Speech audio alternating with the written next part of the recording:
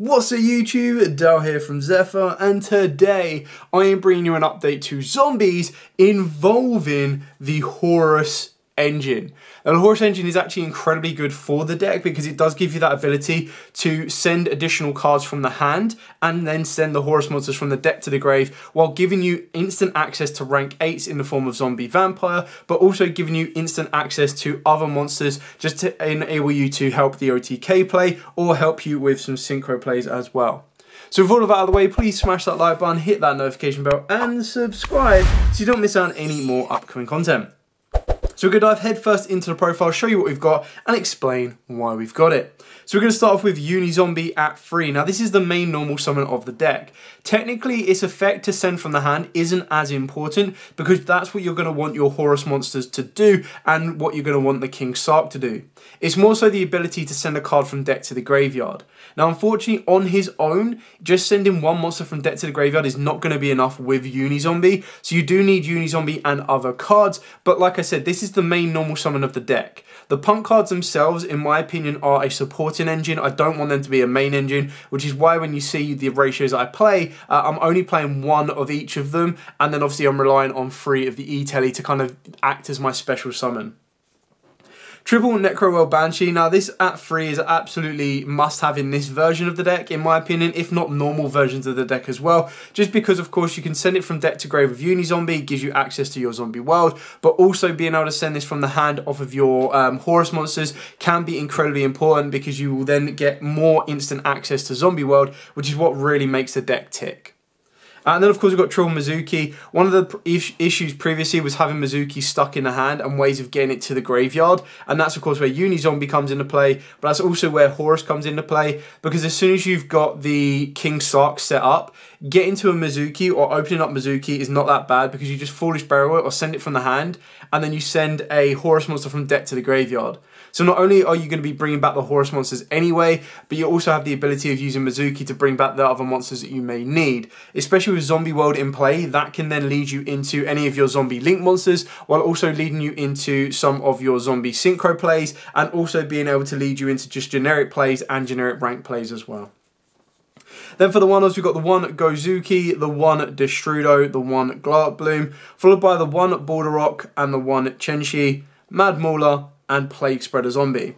So obviously the reason we've got a lot of one-offs here is because obviously your Chenshi is obviously the ability to be able to send a zombie from deck to grave as well as the hand to grave as well.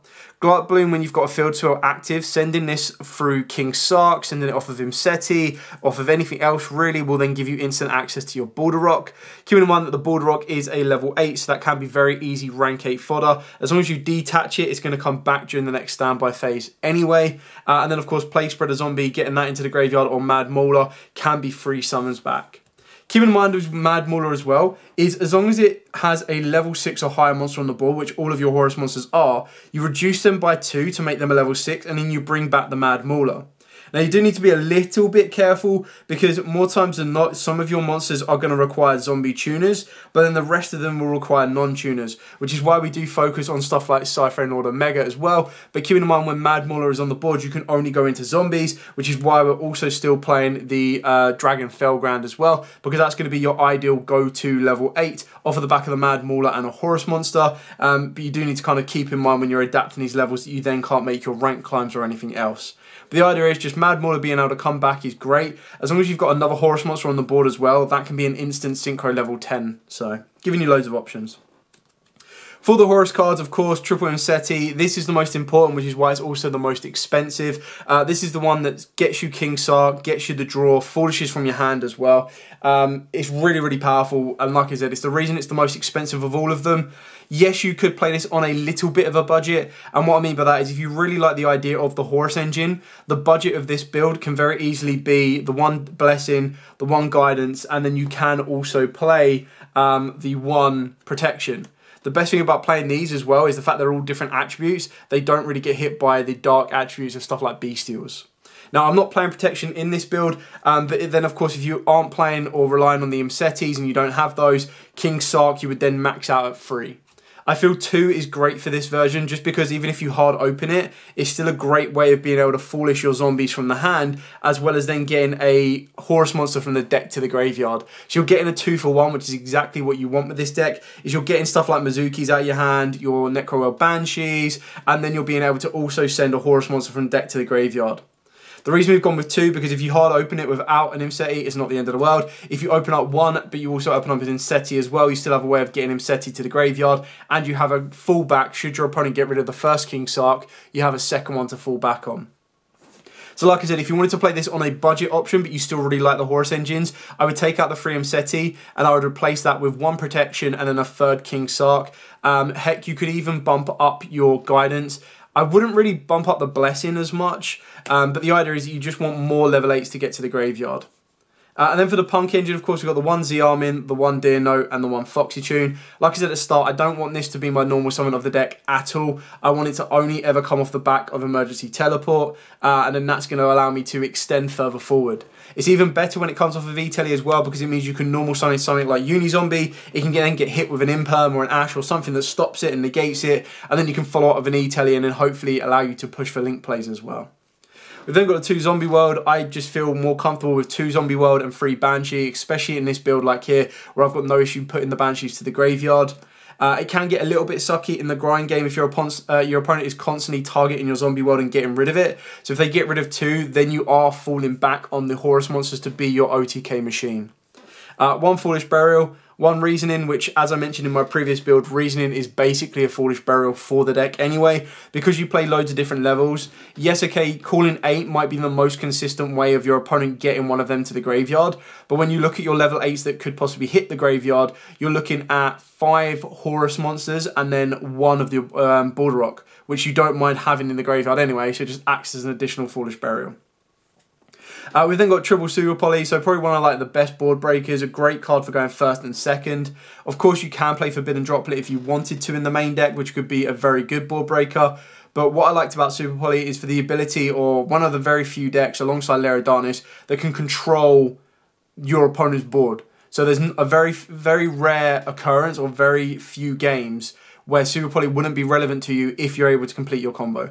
Now, obviously, if you're not able to complete your combo, it's not going to be as great. You could fall back more so on having more generic Super Poly targets in, or of course, you can take the Super Poly out completely, or you could also replace it with Rivalry of the Warlords, which is a very good control option for the deck. But what I liked about Super Poly is the ability for it being a really good go 1st card and a really good go 2nd card as well. So it gives you that balance of what you may need. And then for the final hand traps, we've got Triple Ash Blossom and Triple Imperm. Personally, I feel Imperm might be a little bit stronger this format just because of the amount of talents and Frost now running around. More so talents because of the reprint from the Rarity set. So if anything, you could arguably play 3 Imperm and then cut the Ashes for droplets. However, the job of what Ash does is just so unique, which is why it's in 99.999% of deck lists, in my opinion. Not just zombies, just deck list in general. So you do need to kind of respect those cards that Ash does come up against, and you do need to run that risk of, if they've got a talent, they've got a talent. Worst case scenario, they look at your hand. Your hand can pretty much be a good place where you're like, yeah, I don't mind any of this being shuffled back, and then go again the next turn. So that's it for the main deck. It is a 42 card deck. I'm still trying to fine-tune it down a little bit to get rid of the last 2 cards, but I wanted to maintain the essence of the zombies while also increasing their consistency, as well as not losing a fail-safe button in the form of the Punk engine as well. So moving on to the extra deck for our Super Poly targets, at the moment we are only playing 2 of the Draco Necro Neville Soul Dragon. You can, of course, add more to it. The only other target that we are playing is the Dracus Depelia, just because you can technically upgrade your Never Soul Dragon into a Dracus Depelia, but this can very easily be your generic target. If you wanted to, of course, you could take out one of the Never Soul Dragons and put in a Starving Venom, but then I feel that you have less targets to control. Like, if your opponent is not playing Darks and they're all playing Fires because of Fire Kings, you can't go into Starving Venom, but with Zombie World, you can still go into Never Soul Dragon, so you'd always have a target for it. For the Link monsters, pretty much the same Link monsters I played in my previous build, so the Yugioh, Yoko, Vampire Fascinator, and then Vampire Sucker, alongside the 1 SP Little Knight. If you don't have access to SP Little Knight, you can fall back on something like Typhoon, or that's where your other Super Poly target comes into play with stuff like Garura, Wings of Resonant Life, and everything else. For the XYZs, I've gone with the 1 Zombie Vampire, and then ridiculously, the 1 number 90 Galaxy Eyes Photon Lord. This is at a stupidly high price right now. The only reason it's in here is because obviously the Horus can make it, and then all of my plays going forward, after just using Imseti, discarding a Horus, or Imseti, get me to King Sark, send a monster from my hand to the graveyard, send a Horus monster from deck to the graveyard, make Galaxy Eyes Photon Lord, I'm protected from Nib going forward. So it's a very good protective option. We do get this as a reprint in, I believe, it is the Battles of Legend Rarity Collection, or like collection, which is basically what they did with Hidden Arsenal and what they did with the Legendary Duelist. They're doing it again with the Battles of Legend. So this is getting reprinted in there. Heck, it could even get reprinted as the same rarity or a higher rarity. So do not rely heavily on this. Yeah, you could risk it and try and go for the Zombie Stein. Zombie Stein isn't going to be as protective because it can't stop Nibiru, but it can give you a couple of other options as well. You could risk it and go for Coach King Giant Trainer, but I don't feel that's as consistent. Then for the Synchros, of course, we've got the 1 Immortal Dragon, the 1 Necro Dragon, the 1 Dragon Lord, followed by Omega, Felgrand, and then, of course, Mac Daddy, 1 Punch, Psychic End, Punisher. So that's pretty much it for the list. Very straightforward on the extra deck. Like, what I like about the extra deck is they does have some flexibilities if you want to go more Link focused, more Super Body focused, more XYZ focused. Now, as I mentioned, I know there is Zombie Fusion, and then there is, like, I think it's Zombie Wyvern and another one. They came out in Battles of Legend Crystal's Revenge, I believe. I never picked them up. I've been trying to find them, and I went to a convention like a couple of weeks ago, and I was like, oh, I'll find them at the convention, and I never did. Like, I think I only found one, which is a Wyvern, and it was kind of overpriced. I was like, okay, cool. I do think that's a really kind of cool engine for the deck. It's definitely something you could look into, add into the deck as well. But for now, I feel the Horus engine is such a cool upgrade to the deck. And like I said, there is a budget alternative. And when you look at Yu-Gi-Oh!, the reason that so many cards are so expensive is either because they're insanely broken as an individual card, or they're just incredibly consistent for any deck they are put in. And unfortunately, the Horus cards, mainly Imseti, fall within that category of they are insanely consistent for any deck they get put in, and they're incredibly powerful on their own as well. So, like I said, you can make them a little bit budget. You can get hold of King Sarks, max out on your King Sarks. That then becomes your Foolish Burial for the deck. What you've got to remember is, it Foolish Burial's from the hand, but it can send 4 cards. Like, every single time it can send 4 cards. You could go, like, really ham on the Horus monsters and play, like, free protection, free guidance. But in all honesty, once you've got them to the graveyard, that's it. That's all you should need. And especially if you're not playing Imseti, like I said, Imseti is the only one that's susceptible to a Bestial. Everything else is only susceptible to a DD Crow. And the fact they don't activate, they just summon back, can be massively helpful in certain matchups as well. Anyway, I hope this has been informative. I hope it's given you a couple of ideas. Like I said, you can make the Horus engine a little bit more budget by going with the King Sark, and I'm just repeating myself on this one because I don't want a lot of people going, oh, it's got the Horus engine in, that's it, it's trash, I can't play it, it's too expensive. You can play it on a bit of a budget, you just are not going to get the consistency level that you would get if you were playing Imsetis. But if you've already got the rest of the zombie engine and you're like, oh, I like what the Horus deck can do, or the Horus engine can add to the deck, I want to try it, you can test it out online with Imsetis before you invest, or of course, you just test it out with all the cheaper cards and then go, alright, it does work with just 3 King Sarks and 3 others, and I don't mind the lack of consistency of it, I'm going to give it a go. Anyway, thank you so much for watching. Don't forget to like, comment, subscribe, share. Till next time, as absolutely always, stay safe, and of course, happy dueling.